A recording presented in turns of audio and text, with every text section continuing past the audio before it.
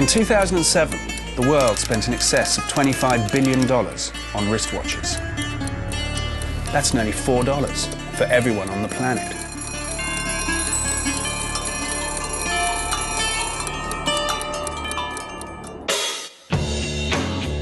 In this film, I endeavour to find out what it is that makes watches so special. I will take a look at some of the most exceptional and desirable watches known to man. I'll meet some of the curious people who buy them and try to understand the powerful infatuation with these tiny little machines we like to tie to our wrists. Hi, it's Tom. Look at that, eh? Watch doctor. You are, the watch guru. My guide and companion on this journey, Tom Bolt, is Europe's preeminent dealer and vintage watch expert. His client list is a who's who of the rich and famous, a small selection of whom we will meet in this film. Actors, for example, like Trevor Eve. Watch dealer? Yeah. And customer. Drinking from the appropriate wine. Actresses, like our own priceless national treasure, Do you know I've Felicity worn Gale. really cool all my life? I've worn men's watches, you know that, don't you? I think I started the craze. Landowning aristocrats, like Henry Dent Brocklehurst. You are a heathen on certain things, Tom, I have to say. Like, you're not a food head at all. I love my food. You are, you like to go to Tootsie's and have a burger. And Premiership footballers, such as Jamie Redknapp, Frank Lampard, and Rio Ferdinand. Rio, how you doing? Yeah, listen, I'll meet you in, if you go down Bond Street, I'll meet you in DKNY. The rather conservative watch industry itself turns to Tom Bolt on many occasions to invent patents, authenticate collections, provide opinion, and write articles all over the world. His alias is no coincidence or wishful thinking. He really is the watch guru. Facts are, Rolex made the first automatic waterproof watch in history. Abraham Louis Breguet invented the tourbillon, and he made the first perpetual calendar of all time. Everybody else, in my opinion, is sort of scratching around to get a piece of their history. My journey begins in a bank vault as Tom readies two rare vintage Daytonas for one of his oldest clients, John Bardiger, a bona fide, nailed-on watchaholic. So is this a potential watch for your client today? This is, yes. John Bardiger is after a particularly rare Rolex Daytona, known as the Peruvian, specially made in the 1970s for the Peruvian Air Force. This is a watch that, let's say, in 1988, roughly the last price of it was probably, say, 700-800 quid, and today they're from 20 grand up to 50, 60, 70. They arranged to meet at John's girlfriend's flat later that day. I'll see you at K's in half an hour. I've got the Peruvian on me. Fine. Jonathan, do your hair. I'm no stranger to the odd watch purchase myself. This film is an opportunity to jack in my modest watch collection and have the watch guru help me find the one perfect watch for me. If I were to take my watches to the next level, Yeah. you see, where would I go? Where would you think I should go? Because I don't need all my watches. I'm just thinking, you know what? It'd be good just to get... Consolidate. Yeah. Into But one. then what'll happen is you'll consolidate and you'll think, you know what? I love my one watch, I truly love it. But it would be nice just to have one to wear for the beach and one to, you know. Well, I'm hoping that the one watch will be okay for any particular event. Any given Sunday. Yeah. Okay. Well, wish you luck on that. It's obvious to me that Tom and John go back a long way. Without delay, they get straight down to business. What year? That's about 73, 74. And what movement? Value, 77. The pushers haven't got the recess. They're like block tree trunk pushers. They're fatter, chunkier pushers. Unusual. You see, very. Then, like any salesman worth their salt, the golden surprise. The vintage gold Daytona, the perfect companion piece. The yellow gold, 6265. Stunning. It's a nice piece. Stunning. The pair of Daytonas on John's wrist are worth over £70,000. A great deal more, I suspect, than my watches. What's my budget, anyway, would you say? I have a now deleted Rolex Steel Zenith Movement Daytona, a Rolex Submariner, a Bulgari Ergon chronograph, and a Bell & Ross pilot's watch, giving me a total, I hope, of around £12,000. Between 8 and 9,000 quid. The Rolexes have held their value, but the other two, they've tanked spectacularly. A watch is a device with which to tell the time, of course, but I have my doubts that that's what we buy it for. I don't think a watch is about telling the time. The time is everywhere, in the streets, on our mobile phones, kitchen cookers, computers. I always feel, what is a watch for? For wearing? I need to get a handle on what watches really mean to us. So I start at the top, at the most exclusive watch store in the country, Marcus of Bond Street. Tom introduces me to the man himself, Marcus Margolius. James doesn't actually think that you look at the time. James doesn't believe that he actually looks at his watch for the time. Hold on, he's absolutely correct, because you can tell the time in a dozen ways today. It's a beautifully made thing that feels good, and the fact that it's also doing something. It's not a piece of jewellery as such. Just next door to Marcus, Tom takes me to meet an old colleague of his, Arnaud Bombardier, the managing director of Cartier UK, the jewel in the Richemont Group's crown. Whether you like it or not, it's a piece of jewellery that gives style. Cartier, I guess. Cartier, I do come back to. Yeah. A universe away from the hustle and bustle of London's West End, tucked away in a picturesque fold in the quiet Gloucestershire countryside, the castle, at the centre of the 1,000-year-old, 1,400-acre Sudeley estate, is home to Henry Dent Brocklehurst. This is the ultimate Rolex And GMT, isn't it? Yeah, it is. It's called the Patriot. Patriot, obviously, because the red, white and blue bezel. I mean, if you wanted to go gold and sophisticated, you'd go with that, right? Or maybe even this. Yeah. Maybe even this. Yeah. Okay. If you wanted to walk around scratching your nuts, you'd go for this. A watch is one of the very few ways that a man can express his personality. You know, if I put a white gold for 10,000 on my wrist, the platinum was 15, to the naked eye they look the same. What would you prefer? The platinum.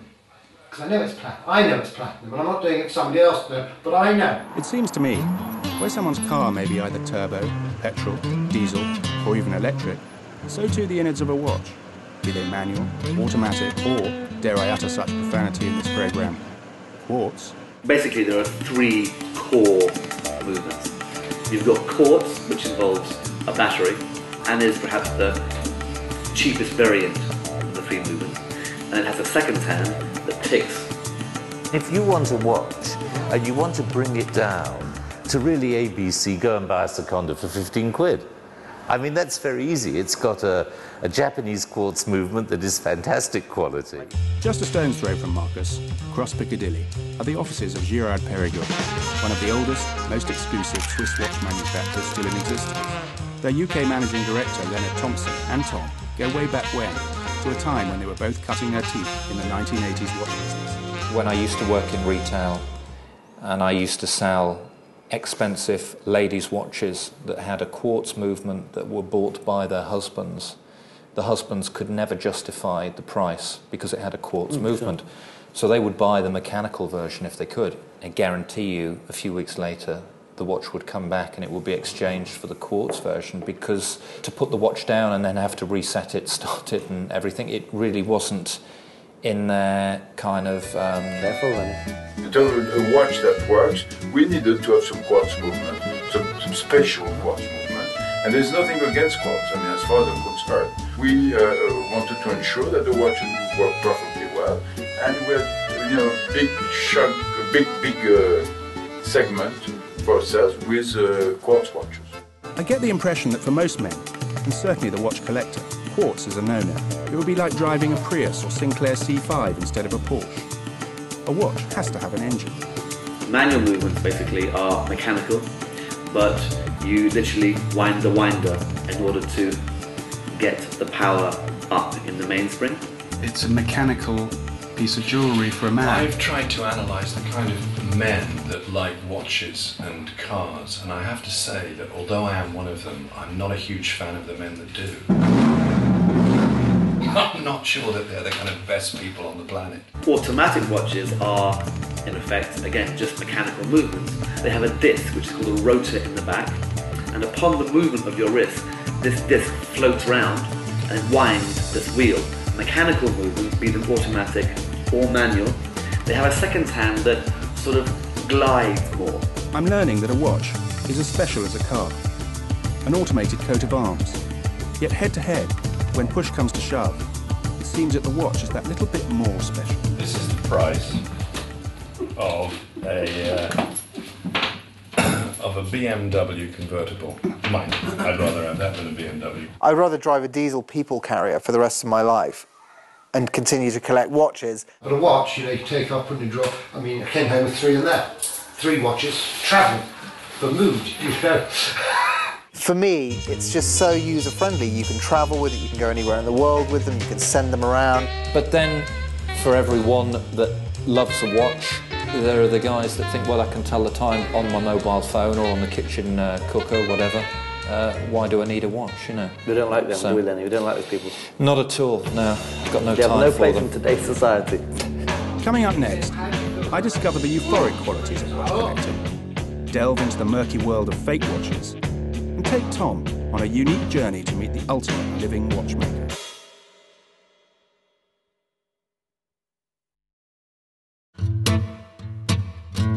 With my own budget in mind, it's time to start looking for this new watch.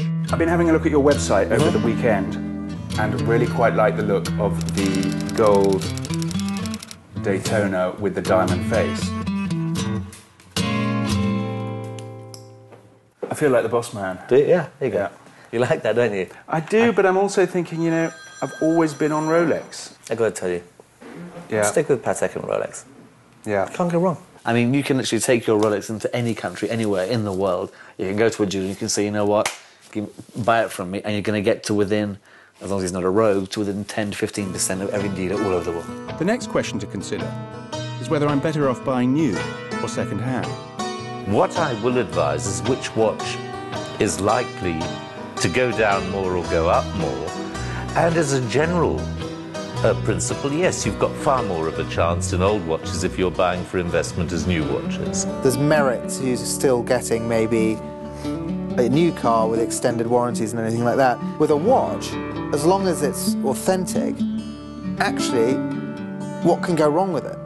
The worst that can happen is it's going to cost a couple £100 to have it cleaned and fixed. Your watch is worth what you can go out and sell it for, isn't it? And half the time, retailers who have agencies and different brands are buying their wholesale stock at actually slightly more than it's worth to cash out. So they're constantly kind of chasing their tails. It's a very difficult business to be in, you know? What I seem to be finding out is that buying some brand new watches can lead to a pretty quick depreciation of up to 70%. If your infatuation justifies it, fine. But for me, I think I'm better off investment-wise sticking to the pre-owned market. Ultimately, I would say someone should collect watches because they love them, they dig them, and they're into them. And if there's an upside, fantastic.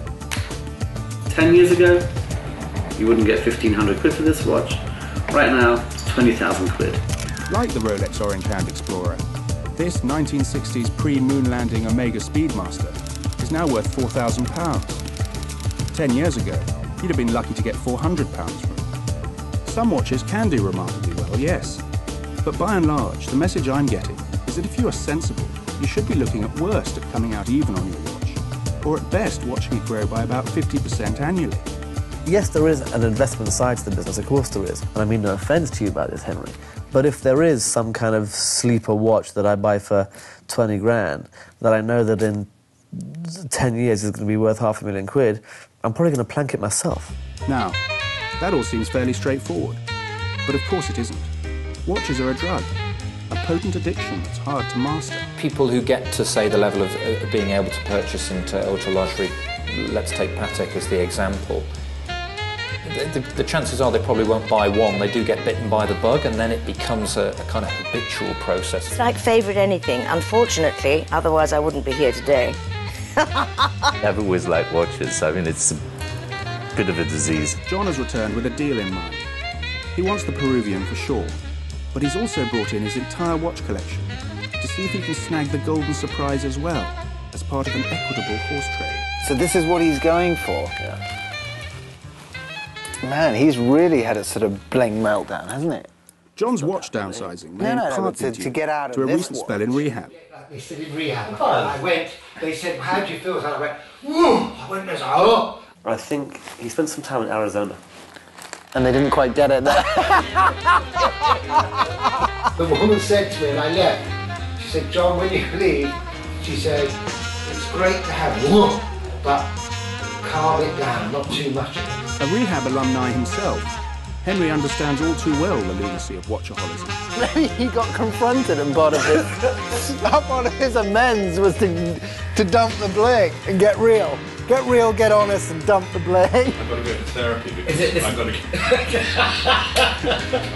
You don't go nearly enough in it. No, and I'm going to take these to show my analyst. Back at the swap shop, John and Tom are really struggling to find common ground. No, because I can't do it. Why? I don't have my head set in it, and I don't want to go away and say I shouldn't have done that, because it's not the be-all end-all. I want to be happy by it, but there's so many ponderals about it. I don't like to read it, because I quite like the gold. The following day, I have to confess to Tom that the modern Rolex Daytona I've been test driving isn't really working for me. He explains why that is. I think watches are about people, and I think that you are an interesting character in that you are quite old school. I guess, yeah.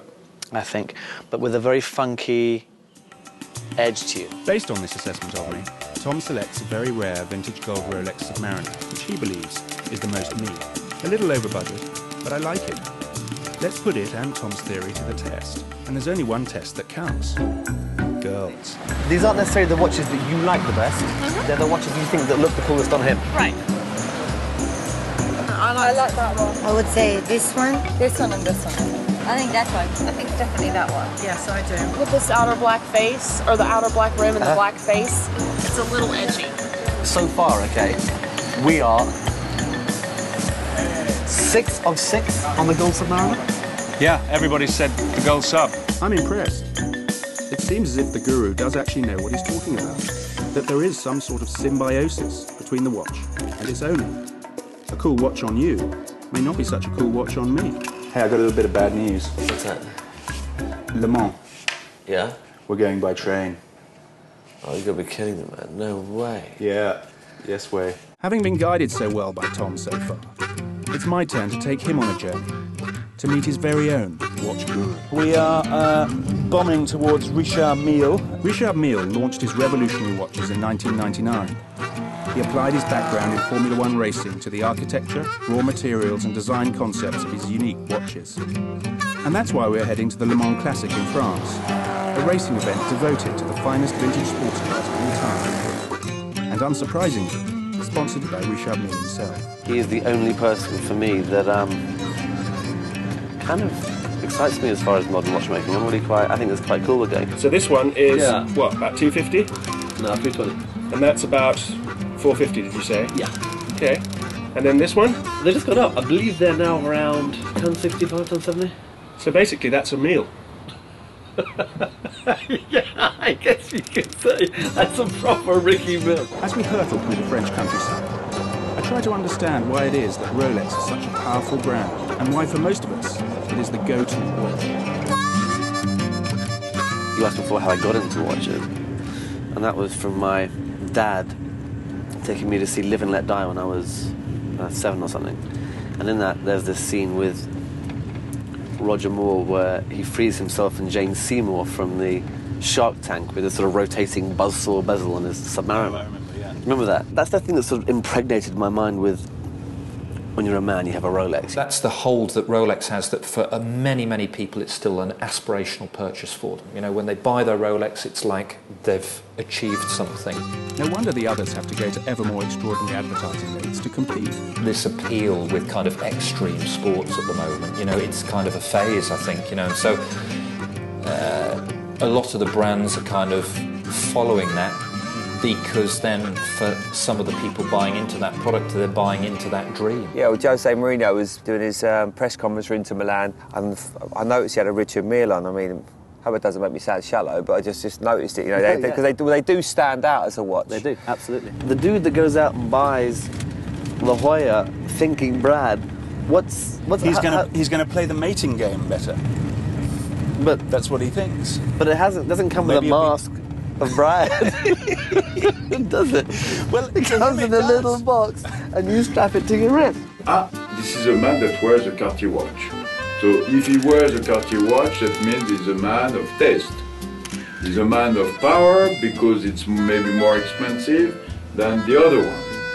And that's what, you know, you buy. I think you could write Cartier on a banana. and put it on a wrist. And you know what? I think it would sell because I think the name is that powerful. The reason maybe why the name of Cartier is so powerful is that we didn't do it. We didn't put our name on a banana. We arrive at Le Mans. For the first time, Tom is not looking quite so confident. I am quite nervous about interviewing you, shouldn't I?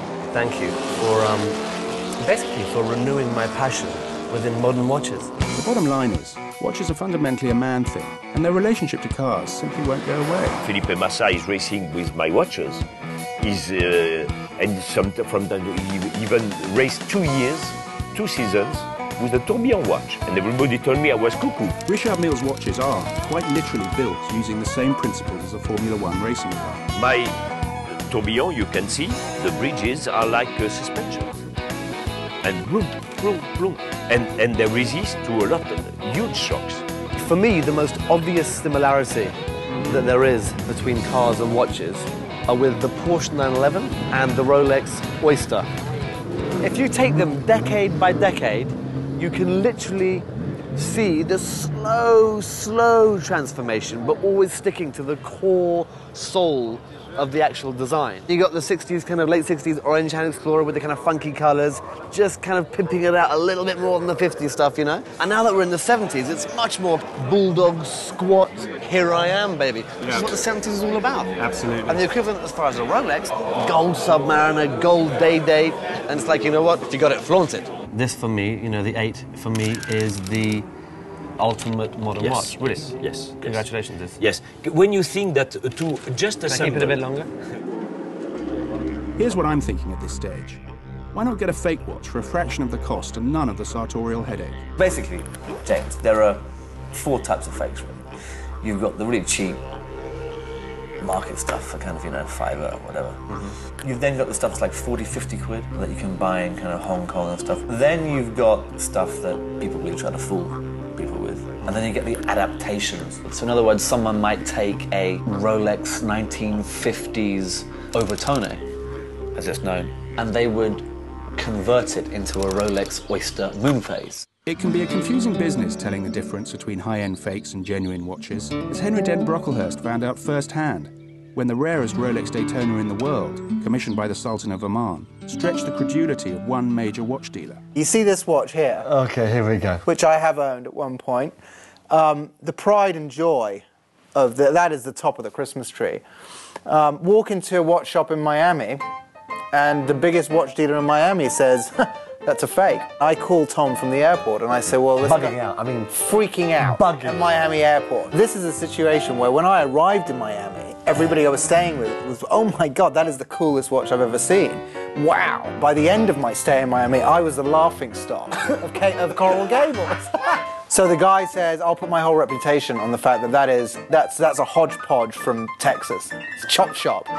And I'm like, well, Tom, have you got any paperwork for this watch? I trust you. And he wouldn't back down, really, because he even sent you upstairs to his watchmaker. Yeah. And his watchmaker took it apart and said, fine, right? Yep. The reality is that we got all the paperwork finally back, proved him completely wrong. He just looked very humbled and sorry for himself. It is estimated that replica watches cost the Swiss watch industry something in the region of $1.6 billion a year. But, however perfect the replica, it's still a lie, and a lie that the real watch enthusiast can't quite swallow. Could you tolerate a really top quality fake watch, for example? No. I'm far too shallow to be okay with wearing a kind of fake watch. I would have to know that I'm wearing the real thing. I can't quite decide whether wearing a fake watch takes courage or not, but I still want to find out how easy it is to find an affordable and convincing replica of a luxury watch. This came from China, which is a fake Nautilus Jumbo Patek Philippe. When we met with Mark Hearn, the managing director of Patek Philippe UK, he was adamant that his brand was the least affected, if at all, by the fake market. So, outside Harrods, sometimes, when I'm in Knightsbridge, you see these street sellers offering fake this, fake that. You don't see them offering a fake Patek Philippe. And I shan't mention any names, but I've seen dealers that have bought a 3800, a stainless steel Patek Philippe Nautilus, as the right thing. And these people that know watches. Well, there is the beast. It looks okay. I'm quite impressed. I need to show this to Tom to get his expert opinion. This, basically, for me, kind of just smashes the mirrors and blows the smoke away. The point is, it's actually about technological advances being such today that it is becoming harder and harder for the high-end watch manufacturers to justify the astronomical prices they charge. And how much was this? $300. Making this watch as a waterproof watch as well, in the correct way that the original was manufactured, for the price they have, says to me, the watchmakers on the whole today, I think they take the One truly great thing about Patek, their record-keeping of every single watch manufactured. Anybody who buys a Patek Philippe can check with the archives in Geneva. They can go onto the website and do an archive search, and they can find out whether or not the watch is genuine or whether or not it isn't. Yet, the war on fake watches is an enormous undertaking. We have an army of lawyers, of people, investigators, and traveling the world to try to catch all these people. Another week has gone by, and John returns with his straight-talking girlfriend to settle the golden surprise issue once and for all. It's either worth it to you to pay an extra whatever for that, or it isn't. And if it isn't, fine, walk away. This has been going on for 2 weeks. No, but we've all got all the watches. But They're all listen, right it's been now. on for 2 weeks here, John. Come on. I don't know their number. Put 5 minutes on the card. What's the number? I feel my own journey has reached its end. I've found no reason to doubt Tom's advice. Tell me, Guru. What do you think? Now I need you to tell me. What do you think? I'm sticking with my gold sub because it's basically unbeatable. I love these, and I think these are very undervalued. And I've seen one with after a couple of weeks of wear, I feel convinced, for the time being at least, that this is the watch for me. I'll make you a bet now, all right, a gentleman's bet, that within 6 months, okay, you want me to find you a yellow gold vintage 6265 Daytona, and you'll pay me 40,000 quid for one. Do you want the bet? No. Do you agree with me, Do you want the bet? You'll never win it. You know why? Out of pride, you wouldn't do it. No. You know why? Out of pride, you wouldn't do it. Do you know what? He's so stubborn he cut his leg off. You know what? Forget the 6 months. Could be tomorrow.